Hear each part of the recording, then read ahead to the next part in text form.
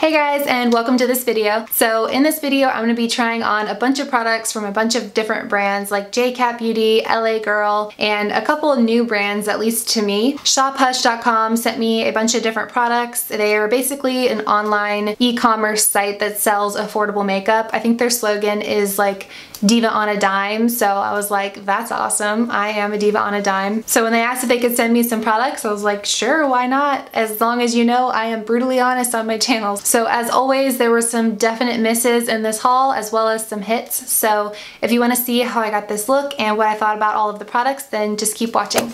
Alright, so I'm going to start out with this foundation. This is the LA Girl Pro Coverage Foundation. I haven't tried this yet because it's an illuminating foundation and I have oily skin, but I have heard really good things, so I want to see if it works for my skin type. And I'm going to be applying it on one side of my face with my favorite wonderful L'Oreal sponge. And on the other side of my face, I'm going to be testing out this little silicone sponge. I have to tell you guys, I am super skeptical about this sponge going into it, but I like the concept. You're basically supposed to be able to use this like a beauty blender, but it's supposed to be more sanitary because nothing actually gets inside of there and you could just clean off the surface. So it's supposed to be a more sanitary version of a sponge applicator. I like that idea, but I don't know, it already feels kind of weird. I've got the order form in front of me here, so I'm going to be letting you know prices as we go. This foundation was $8 on the website and I got mine in the shade Fair. Okay, so I'm going to apply this with the L'Oreal sponge first, just so that I can see how it applies with a normal sponge before we test out the silicone sponge. This has a pump, which is awesome. It definitely has a scent. Okay, so this is the side I'm going to use the sponge. Okay, so it applied really beautifully with this sponge. Definitely like a medium coverage, very luminous looking. I'm definitely going to have to set this. Okay, so let's see how it goes with this silly sponge. I've seen people apply it and you're supposed to kind of slide it onto your face a little bit, not press as much, so we'll see how this goes. Okay, you see how on this side of my face you can't see texture very well at all? Look at this side of my face. All you can see is texture. I'm sorry you guys, I'm abandoning this. Oh, so much better. But this foundation looks really, really pretty. It's a little tiny bit light if you can see kind of compared to my shoulders once I applied it, but I think we can fix that with a bronzer. Okay, since I don't have a concealer or powder to try out, I went ahead and applied the Maybelline Better Skin and Rimmel Stay Matte powder. But now I'm gonna test out this bronzer. This is the JCat Beauty Golden Soleil Baked Bronzer. This is in the shade Bora Bora Beach and it was $6. So it looks like it's got a bit of a golden shimmer running through it. This is what it looks like in the pan. Just gonna swirl my brush in. I'm gonna use this Real Techniques blush brush. The shimmer isn't really noticeable on my face, which is nice. I feel like it's a nice mid-tone brown that's just warming up the face. Okay, and then next up, I've got 3 highlighters from JCat Beauty. They're You Glow Girl Baked Highlighters in the shade Moonlight, which is like this golden shade, Crystal Sand, which looks like a really intense kind of white shade, and then we've got Bella Rose, which is like a rosy, icy rosy color. So I'm gonna swatch each of these and decide which one I wanna use. These were $8 a piece and they each have like a different imprint in them, which is pretty cool. So this is the first one. This is Moonlight right here. That's Moonlight. It's nice, but I'm not like obsessed. And then we've got Crystal Sand. That one's a little bit more intense. And then last but not least, we've got Bella Rose, which has got like this really pretty rose imprint on there. And that's Bella Rose. So I like these last two the best. This one's a little bit deeper than I typically go for, and it's the least pigmented of the 3. I'm gonna go with this middle one just because I think it'll complement this bronzer we've got going on nicely. And a lot of you guys have been asking what my favorite highlighting brush is, and it's this e.l.f. small tapered brush. Although after y'all's recommendation, I'm definitely going to go pick up that EcoTools fan brush. Okay, so I just swirled my brush in. I'm gonna apply it to the tops of my cheeks. Definitely very, very pigmented. That's an intense highlight right there. I just got some in my eyebrows and now they're like shimmery. Okay, and then next up I've got this eyeshadow palette. It's called Butterfly Eyeshadow Palette. This is $6 and I just really liked the colors when I was looking at it online. It just looked like my kind of eyeshadow colors. So there's 8 matte shades and 7 shimmer shades. So you've got a good combination of shimmer and matte and like a million transition colors. You've got a white matte, a black matte. I just feel like the colors in here are so usable. I'm excited to see if the pigmentation is there. So I'm gonna start out with this shade right here called Peach Cream and use that through my crease on my Wet n Wild crease brush Who's surprised? It's really not bad considering I don't have an eyeshadow primer on, but let's test out another shade. I'm gonna use this shade right here, which is called Warm Soil, on my outer corners. And this is just a brush I got in a set of BH Cosmetic brushes. Okay, not loving that, so I'm gonna switch brushes because I'm not crazy about that brush, and make sure that it's not the brush's fault. I mean, it's pigmented, but it's going on a little bit muddy, a little bit patchy. I'm having to work harder to blend it than I normally have to. Yeah, that dark shade was not very blendable. Let's try out one of these shimmer shades. I'm gonna use this lightest one right here, which is called Magic Touch. And I'm gonna use that on my e.l.f. eyeshadow brush. Whoa, that's pretty. Oh my goodness. Okay, so just from the sample size of those 3 shades, the lighter transition color was pretty good.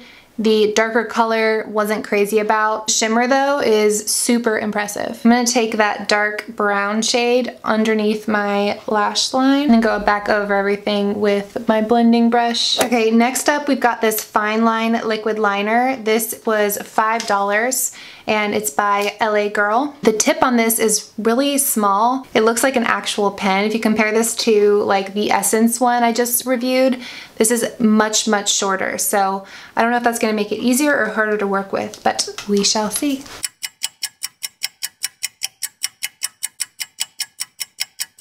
Okay, definitely much harder. Okay, next up we have this mascara by LA Girl. A lot of you guys were requesting that I do an LA Girl haul, so this is kind of a mini one because there are a lot of LA Girl products, so hopefully this is helpful. But this is the LA Girl Lash Fiber 3D Dimensional Mascara. I haven't really seen much about this, so let's test it out. Okay, so this wand is interesting. It kind of reminds me of that Essence volume wand, but it looks like there's sparse areas and then bristled areas. So I think you're supposed to rotate this type of brush. Yeah, definitely not overly impressed with this. It's kind of applying like my mascaras do when they're almost out. It just doesn't seem like it's wanting to apply a ton of product. Okay, next up, I'm really excited about these. We've got these Madly Matte lip glosses. These are $1. I got 3 shades. This like brownish color is the shade Mink. This orangey color is the shade Hippie. And then this kind of lavender color is the shade Majesty. I think I'm gonna try out this color, the shade Mink, just because last time we did a dark lip, it was an epic fail, so I kind of want to make up for it. If you guys haven't seen my NYX Cosmetics haul, the lip product I used was dark and it was not a good lip product, at least for a dark lip color, so let's give this another shot. Really strong scent.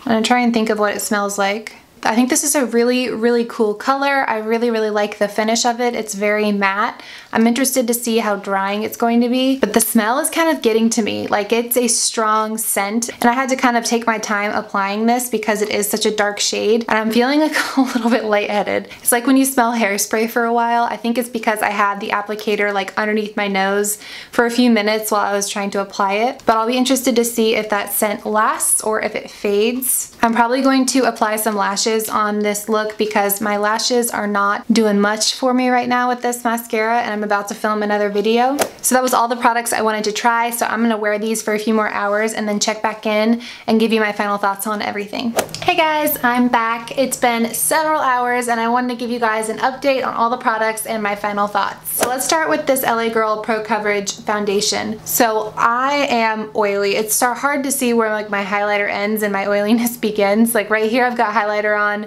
Right here it looks like I have highlighter on, but that's just oil. I'm not surprised. I mean, it is a luminous foundation.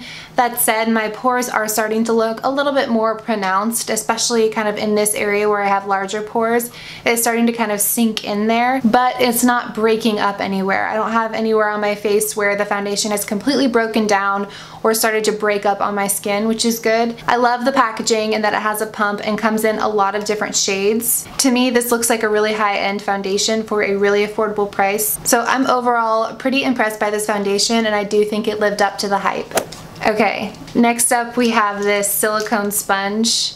I just don't like it. I think it's weird, it felt weird, but most importantly, it made my pores look really, really bad. It made my skin texture stand out. What I love about the sponge is that it really pushes the product into your skin, and I felt like this was just kind of gliding it onto my skin. Maybe I used it wrong, maybe I needed to blend it in for longer, but if that's the case, I'm gonna go with the sponge anyway, because with the sponge, the first application looked good and I didn't have to do anything special to make it look better. So overall, I'm gonna pass on this. I think it's a cool concept, but just not for me. Okay, and then next up, we've got this JCat Beauty Golden Soleil Baked Bronzer in the shade 102 Bora Bora Beach. I liked this. I mean, I didn't fall in love with it. It's a bronzer, but it wasn't super shimmery, which I appreciate, and I felt like the color was a good brown. It wasn't too warm, wasn't too cool. It was a good shade for a all-over bronze. It's not gonna make you look like you just got a bad spray tan or be too ashy to where you can only use it as a contour shade. So I think the color of this is really nice. The price is good, and I don't have anything bad to say about it, but like I said, I'm not obsessed with it.